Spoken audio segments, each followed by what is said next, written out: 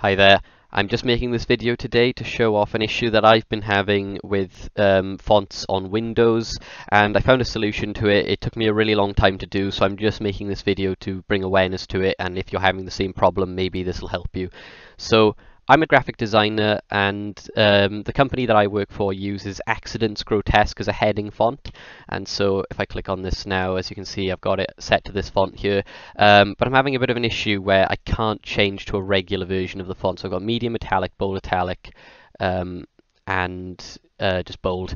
Now the thing is, I should have medium italic and I should also have regular, but I don't.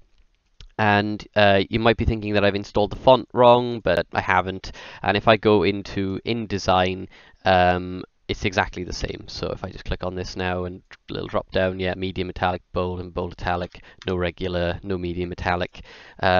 So yes, anyway, so I'll just show you. I've got the fonts here now, and regular. I'll double click on it, click install. It's telling me it's already installed. It's not. If I let it try and install, it doesn't do anything. I open InDesign. You can restart the program. It doesn't work. There's another option where you can do hold Windows key and R, put on shell fonts, and click drag everything in. It'll tell you to replace it. Say yes, and then once it's done, you can search for it. As you can see, it hasn't got them, even though it says you've added them and they're already there. Anyway, so to fix that, I found a strange solution that took me a while to find, and that is, first of all, you need to go to your PC, go to your C drive, or the drive which you've installed your Adobe on. Actually, I think it would just be in C drive, I'm not sure. Go to Program Files, go to Common Files, and then literally go to Adobe and make a new folder and just call it Fonts. Now, in this case, I'm not going to do that.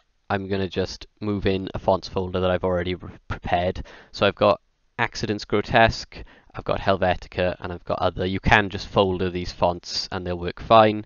And then so we can just click drag those into here. It'll ask for admin permissions, just click yes.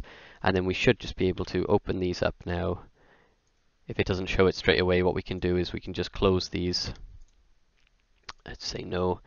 And then open up the PSD again, wait for Photoshop to finish loading.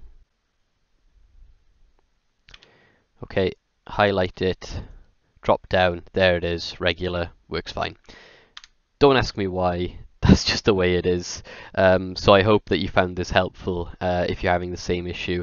I don't know why I was having this issue, but I couldn't find much help online either. There we are. Thank you for watching.